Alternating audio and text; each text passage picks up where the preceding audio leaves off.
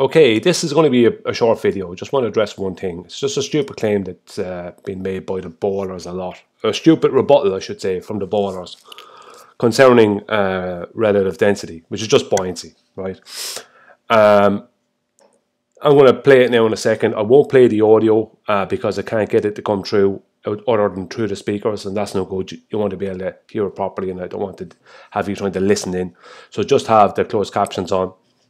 You'll hear, this is, I was listening to Flat Sides in the past couple of days, and this is Dave Farina versus Laura Jamar in a debate. And Dave Farina in a moment is going to address, he's going to give his address of the buoyancy argument, right? That he's trying to promote a force of gravity. Now, before I go on and play this, I must point out two things. Number one, I'm sick, so you might hear a cough or a sneeze, right? And number two is a force of gravity, right, in this year 2025 was thrown out the window by Albert Einstein, right, 110 years ago. It was, right, it started, a force of gravity started with Johannes Kepler, right? He was the originator of the idea. It was postulated on by Isaac Newton. Then Isaac Newton basically distanced himself from it. You know, later on in time, and after him, other people came after Isaac Newton, trying to promote it. People like Reverend Jean-Michel and Henry Cavendish, and then you have what's his name, Boys, with his 9.81 meters per second calculation after that.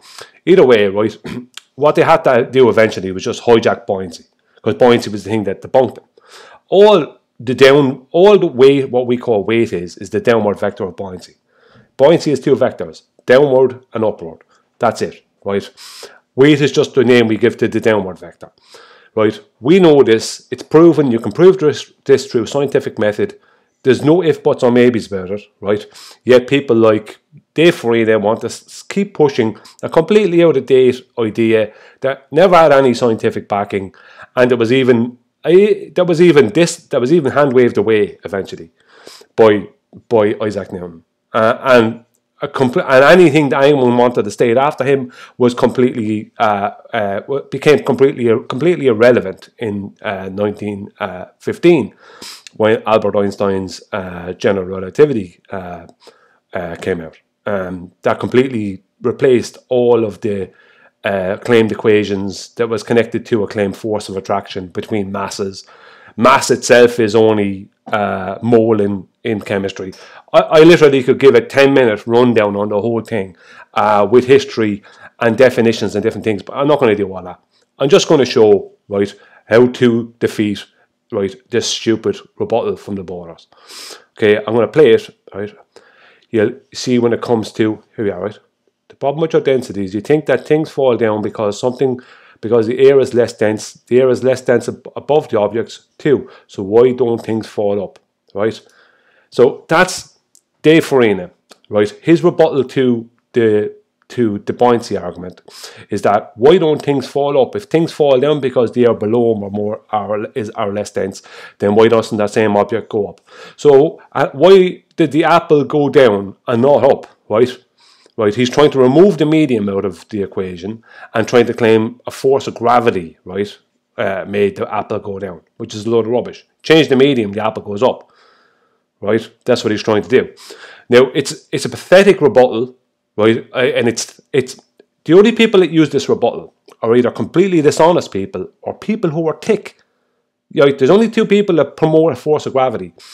People who are dishonest are people who are stupid. I'm talking about in this arena. I'm not talking about your average everyday person who doesn't know any different at that. I'm talking about in this arena. If you promote a force of gravity, then you're either dishonest or you're thick. There is no third option, right? You're stupid or you're a liar. It's one or the other. So the debunk of this is for Dave. There's Dave there. The debunk of this is this, right? Right? Is it right? A helium balloon in a vacuum chamber. We press play on it. It's going to be a short video.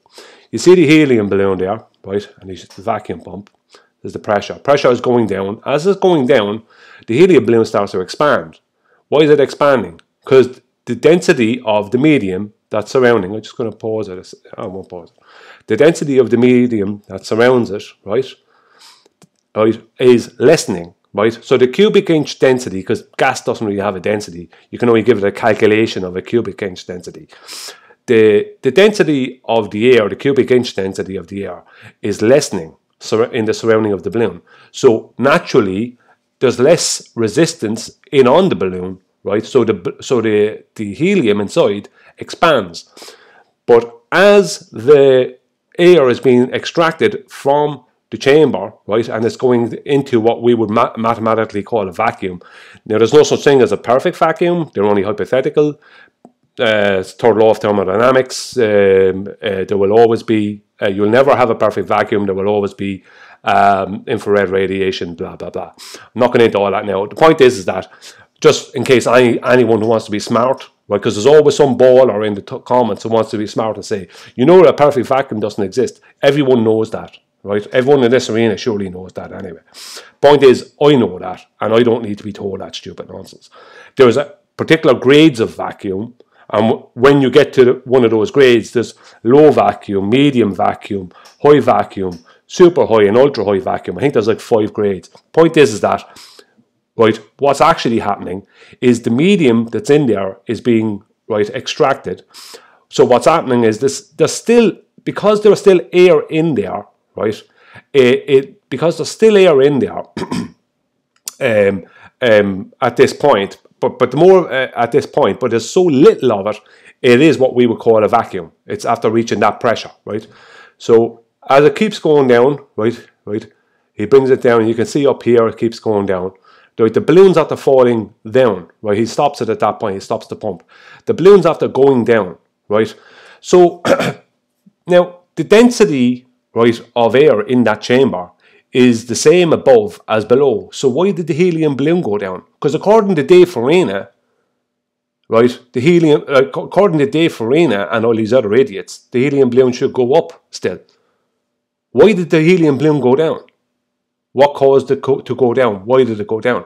And more to the point, if this guy kept that vacuum pump on, what will eventually happen, as you can see, the helium is expanding, it will bust out of the balloon, right? It'll bust the balloon open and fill the chamber equally in all directions, 360 degrees, right?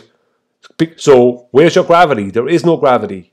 Doesn't exist, right? It's buoyancy, which is a density differential between the object or substance and the medium it resides within, right? A blacksmith's anvil will fall through air, it'll fall through water, but it'll go up in mercury. Why? Because of the density issue. So what's happening is the overall density of the helium balloon is now, because it's after going down, because it is now greater than the surrounding medium, right? So why isn't the balloon still going up, Dave?